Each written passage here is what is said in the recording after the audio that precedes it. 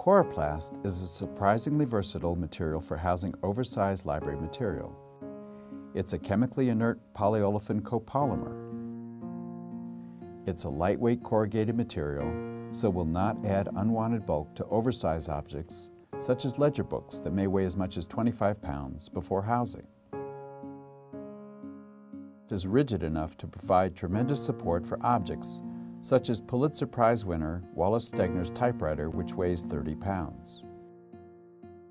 Coroplast boxes can be modified to provide extra protection for fragile material, such as this plasticine sculpture. The model required seismic supports that would not touch the object, yet will provide protection if necessary during an earthquake.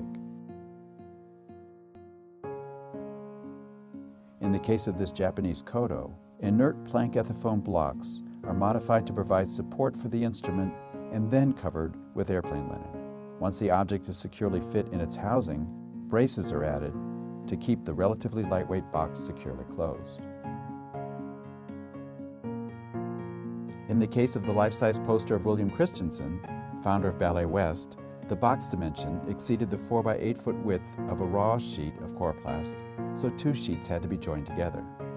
The overlap is nearly invisible and is created by separating the sheets, removing the corrugation, and joining the outer skin with 3M's 415 double-sided tape. The ability to join the already large 4 by 8 foot sheets makes the material adaptable for most library objects. Staff at the University of Utah's J. Willard Marriott Library have developed a number of useful housing options for storing oversized, unconventionally shaped, and overly heavy three-dimensional objects that are becoming more commonplace in research libraries.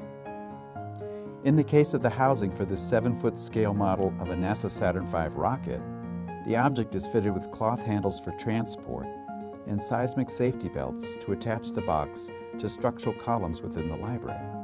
The rocket body is supported with cloth-covered ethafoam gantry collars held in place with Velcro ties. The walls of the coroplast box are constructed so that 2 are simple vertical supports, while the other 2 wrap around them on each side and are fastened with a series of toggle bolts.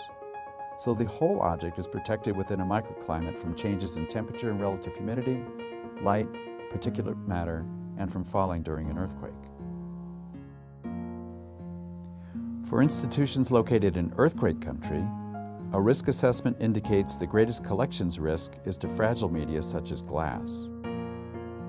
Inside commercially available archival shoe boxes, the glass plates are snugly packed within loose-fitting, alkaline paper sleeves and inert closed-celled polypropylene envelopes designed to reduce movement and rattling. Corrugated polyfluted coroplast used to build the housings was cut to fit precisely, so it is mechanically constrained within the shelving steel frame. The housings are folded to produce a 4-sided rectangular tube, plus a 5th overlapping flap closed with a Velcro tab.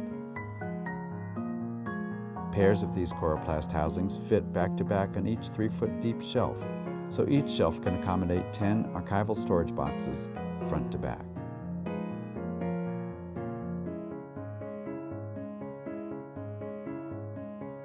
While prefabricated coroplast boxes are currently available from commercial archival suppliers in standardized sizes for housing documents, maps, and textiles, custom-fitting coroplast boxes offer unlimited opportunities for exploration and are recommended for consideration as a conservation option.